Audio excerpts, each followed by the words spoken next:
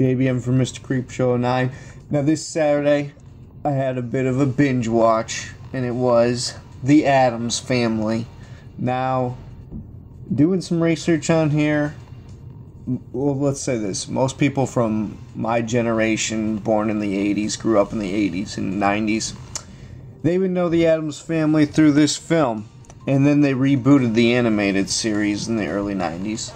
But the original Addams Family was a cartoon series. It even predates Batman in terms of comic book series, because it was in the New Yorker of all magazines, which is a prestigious magazine or slash newspaper in the United States. Came out in 1938, and it was created by a guy named Charles Addams.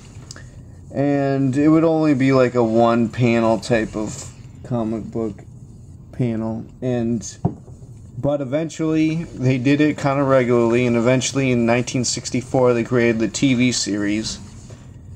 I'm not familiar with that, haven't watched that, but it was actually simultaneously with the Munsters, so it wasn't really, the Addams Family isn't that derivative off the Munsters. The Addams Family predates the Munsters. So this is a family. They live in this bubble of macabre surrealism behind their palisade Victorian mansion walls.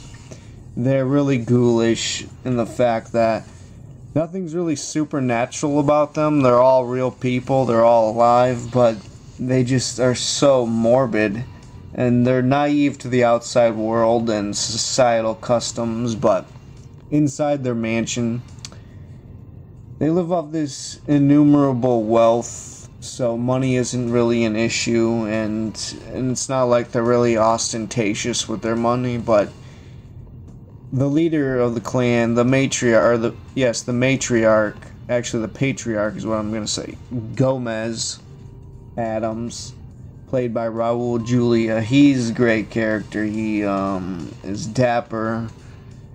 He's a bit gullible, but he has a bunch of great lines. This is just jam-packed with grim horror puns, and this is what makes it enjoyable for horror fans out there. That's why I watched both of them back to back. Can you believe the first one, which came out in 1991, made $191 million? And that's really symptomatic of how popular it was in that era. Everyone knew the Addams Family, so they rebooted the cartoon series. They got their own video games adaptations through Super Nintendo.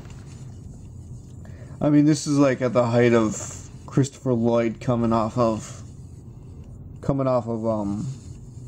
Back to the Future and that fame, and all the fame that he got from that.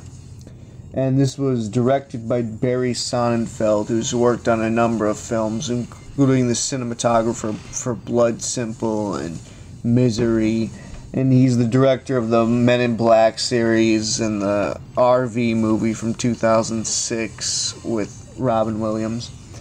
Anyway, so they really knock it out of the park on here. You don't even have to take a scene off. I mean, everything is packed with poisonous jokes and dynamite. And Wednesday, played by Christina Ricci, is phenomenal. Everyone loves her. Every girl who's into horror loves Christina Ricci in this role. There's also sorts of memes out there on the internet of her. And, I'm not going to really get too much into the plots of these. In the first one, Fester kind of like is an imposter throughout. And like I said, the people, they're really friendly and gregarious to the outside world, but obviously the people who are thrust into that situation are aghast by them, but they don't get it. And so they're really, a lot of people try to take advantage of them outside their world, but anyway. And then in the second one, they get sent to summer camp. The kids get sent to summer camp, and then there's a new family member, the baby, and then Uncle Fester gets deceived by Joan Cusack. Joan Cusack is like never hot, except for like in this role. It's like her only hot role ever. Here's the part of the video game, like I was saying. And then I don't have a picture of Joan Cusack, but anyway, she turns Fester. She totally transforms Fester. She makes him wear a toupee and gives him a complete wardrobe transformation. It's hilarious.